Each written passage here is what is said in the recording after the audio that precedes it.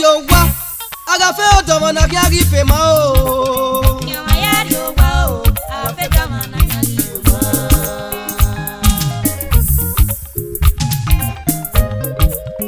Nyoma yari yo wa aga fe odomo na kiagi fe ma o Nyoma yari yo wa o aga fe kama na kiagi yo ma Oh Nyoma ya fe e ya pa no na he yo mana ve fiare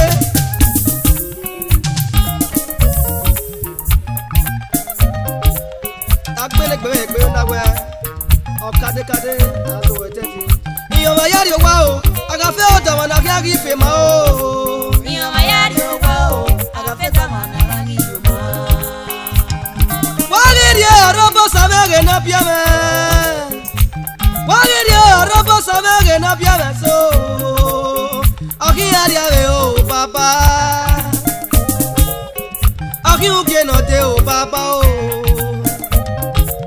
Nyoma yari o wa aga fe odomo na kiagi fe ma o Nyoma yari yo wa o aga fe kama na kiagi yo ma Let Orobosa Igbinogan Lọ́la rí òun October 5th 1987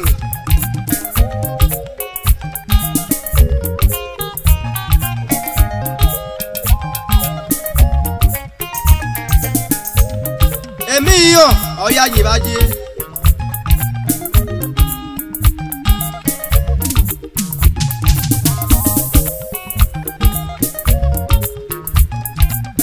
Eba beje enough anere Amadi no Orobosa Baba warrior dion ndo waji o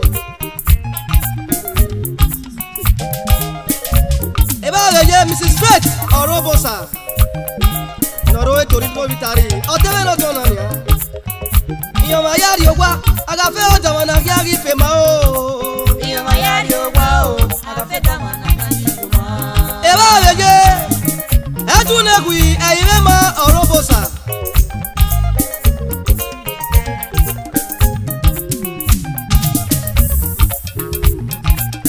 Eba beye Patience Orobosa Noro e Barcelona de Spain Enough anere Ayo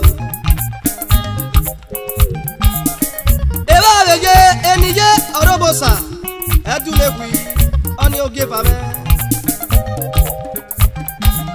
Eba beye Ovbokhan Orobosa No everybody cannot believe that you are fan Okpiakwe Ayo Ino baba Jayimi ji baba idagbo yinu e Koma ori okpiano ori okuno No wini e giere no ma kome baba Ugie ki oge mo Roto wa luge la e fiagie Ase Nyoma yari ogwa Aga fe odomo na kiagi fe ma o Nyoma yari yo wa o aga fe kama na kiagi yo ma Edugwi ofo Orobosa Ona alagbode nira me se ayagbon Oma egbe me o Igbina ere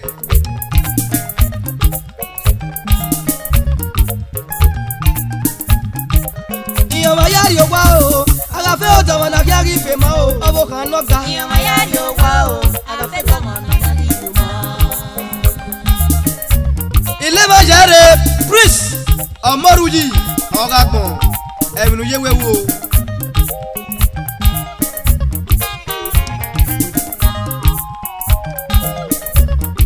Okpiakpe Etunegui Orame Frank Ogagbon Baba wari audio nudo waji ni mo Kemi no mo we Baba nu ya le pe baba Nuda Waji me eke no ro wa Eba beye Clissy Ogagbon Enough anere Beri no bi Ogagbon Noro wa webo Baba wa gbebo mi oko Kemi nige mo dawe Unyi aya mu e Be ni Jesu Wagufa gbisayo Ise Eba beye Osamede no Ogagbon Charity Ogagbon Etunegui wa gbebo mi oko o Akawe bore uwe jewe bojo Etegbe mu ni a owo ki Iyobo nu ye me egene dara ya wa Iya rojo Osari me tie Yobo yo mi yeke ni gati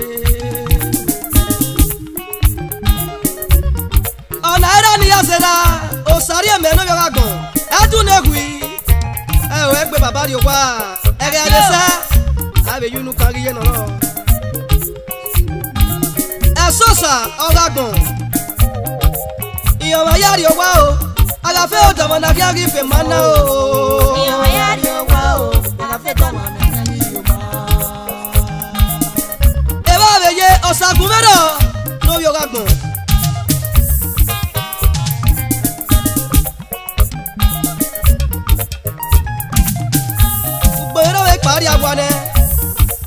No sorry about the woman, not the dollar Magboji, not the Obome. Eva ye prophet Daniel Afua, aka Ogidigawan. That's you. Eweka Anakube. 11 go again. Engineer Monday, Pui, Baba, Iobanurieme prophetic ministry assembly. Osa Asa we say, come on, no way to walk Baba by Iobanurieme. Amen, always send a more ye, Yarojo. Iomayari Wow, I got felt the one I can give him. Oh, Iomayari Wow, I got felt the one I can give him.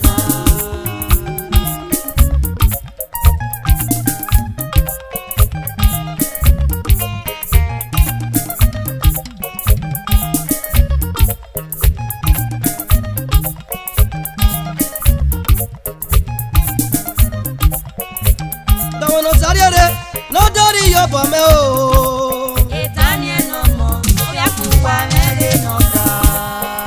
No sabia kuwe no dori eve you sare o etanye no mo ya fuwa mede no ga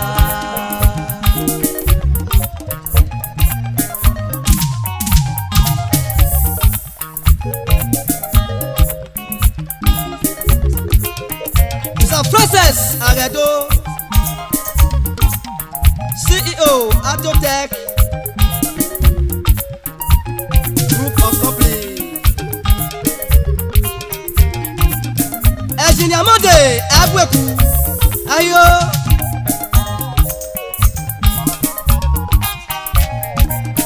Mrs. Jennifer, Abwe, Chef Petron,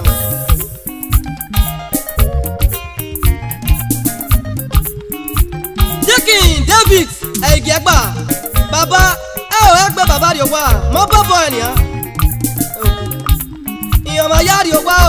I got felt the one I can give him. Oh, I got felt the one I can give him. Dicky Robots, Yeradogi, Ayo,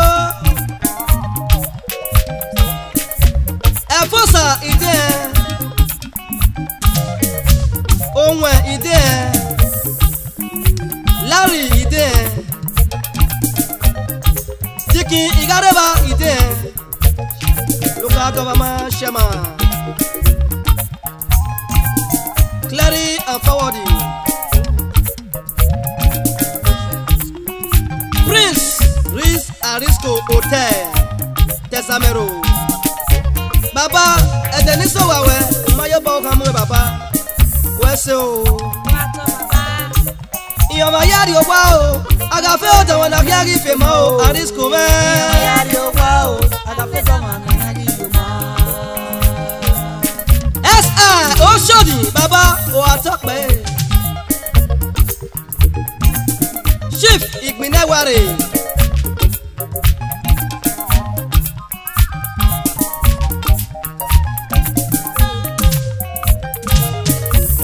No son of your Moroyi aka Emperor Ijaro yo Baba oh ato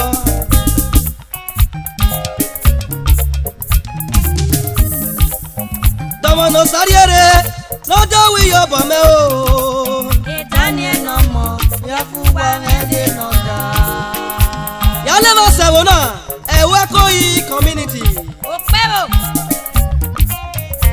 Benin and Shuro after Ekpa Junction the local government of Edo State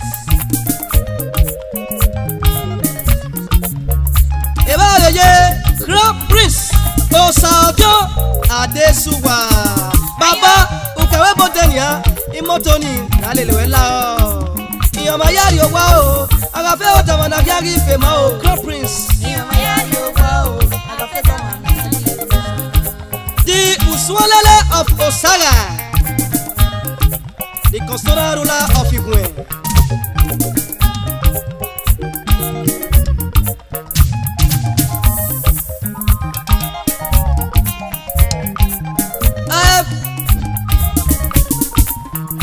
Of Irhomwan of Wae.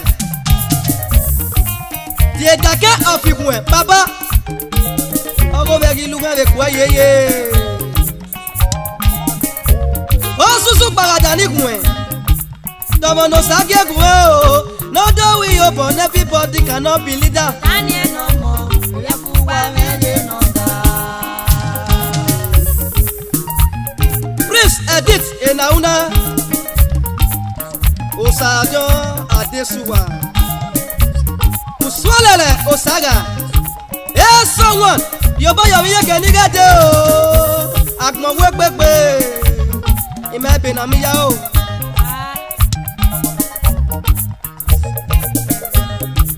Pasode Amwamogie.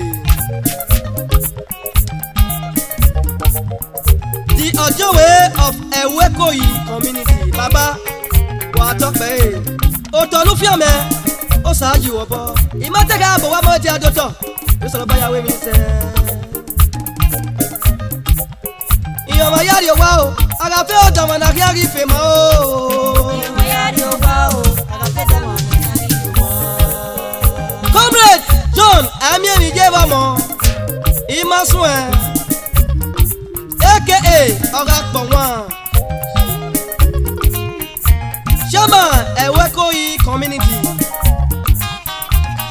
Also patron Zion Ladies Club of Nigeria.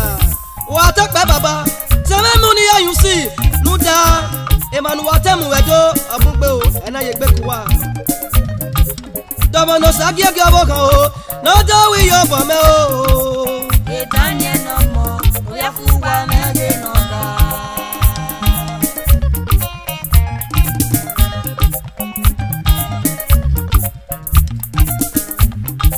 Domo no sagi Irhomwan. No do we yo for me o. Daniel no mo. Oya fuwa mele no da. Obi yeme no bi je jakebe go bi je me. Kaya no gimeni no ripina mari umozo. Adagiri ede nyebu yo. Ugwa sagi magu. Agona yari enekpe agi yo pote no buji. Iyoma yari owa o Ovbokhan me no bi je. Lori aka bobo. Baba velele. Igwa ti wedo. Lori aka bobo. Chief Christopher Adigi. Baba yobo yomi yeke nigade o. Agade eri anya konpe. Eriano. Igwa ti wedo. Lori aka bobo. Omele Hamadi Gaddafi. Chairman Ewekoyi community. Bebo. The Jare of Ewekoyi.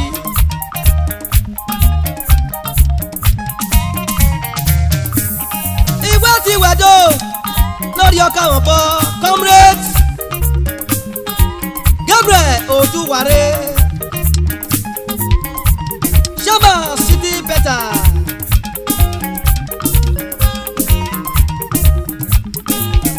Ute Koko community.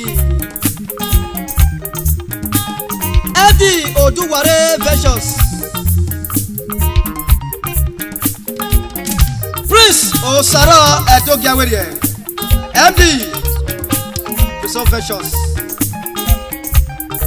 Baba popo wa mi no we o kia puane. Ya rojo. Emani me yunu kan si episo ozen yen o. We se baba. Moya sere uya ya me oba. Oba na iwe wese we. Na ya ka mo bo.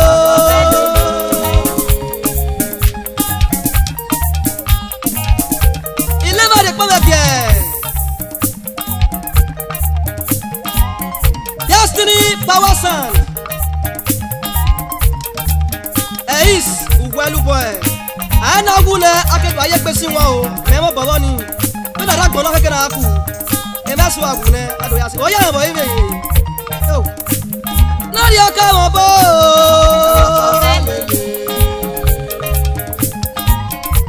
Igba ti wedo lori oka won bo. Imo Omoruyi the untouchable. Ayo.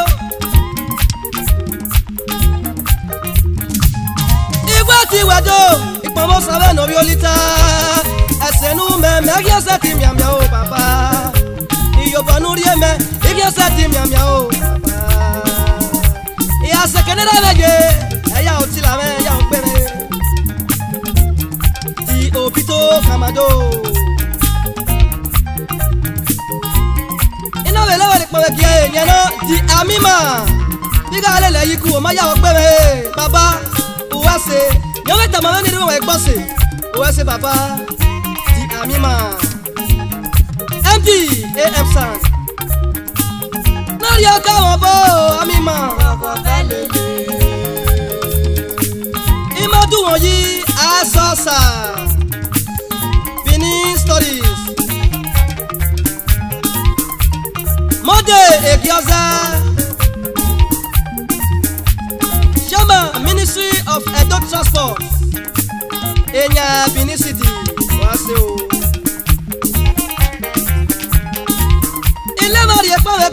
Osas motos, yo voy a mi yeke ni gade va con lo pega que veo, agade va con pega que va veo.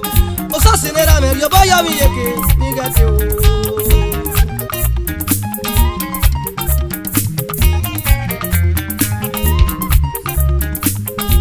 Osamuyi ebo, agale legia.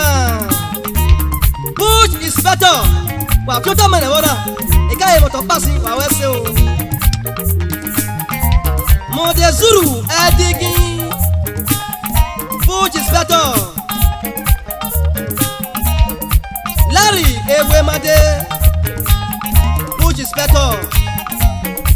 Godwin Imaswe Si Adi aka Shas Estelo Sad is better.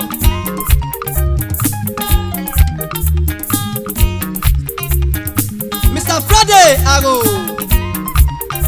aka Ajela Lawan of Kasosa of Owenukonu Lori oka won bo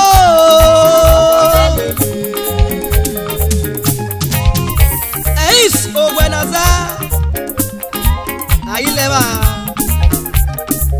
aka Odidays 1 PRO start is better. No sake no biguma, baba. Yo boy yomi yeke ni gade o. Start is better. Jobu no bigaleva. Start is better. Feliz Imaswe.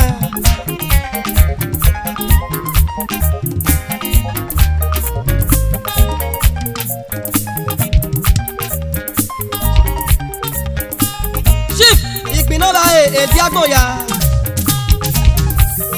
Enoge of Pesoma Lori oka won bo Owijeme Shama Igioe Association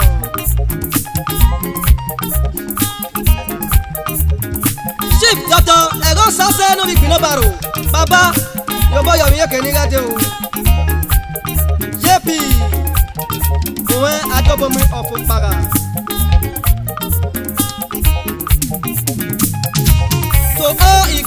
of Ikwen. Comme le Sode Osageda Shama Urora Community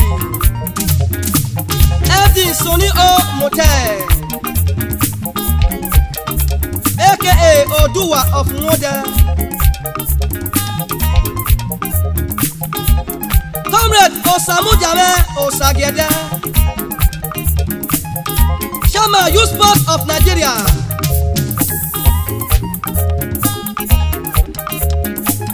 Lori oka won bo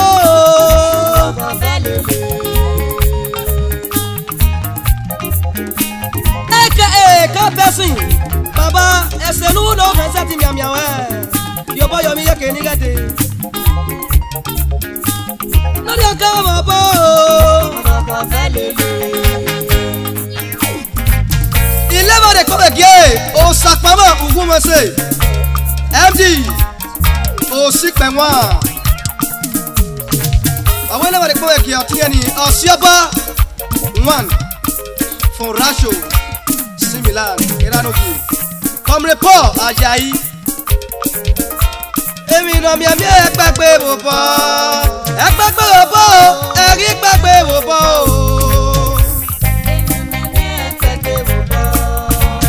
Ekpagbe bobo, ekpagbe bobo. Emi no mi ekpagbe bobo. Ile ma de pon bien, awo no mo le wuna no sa no bia boru yi. Emi no mi Ebero, baba, ikasu ni wele si o. Wa top pe baba. Emi no mi No say that man. O ta no fe mi yekiya, ayo.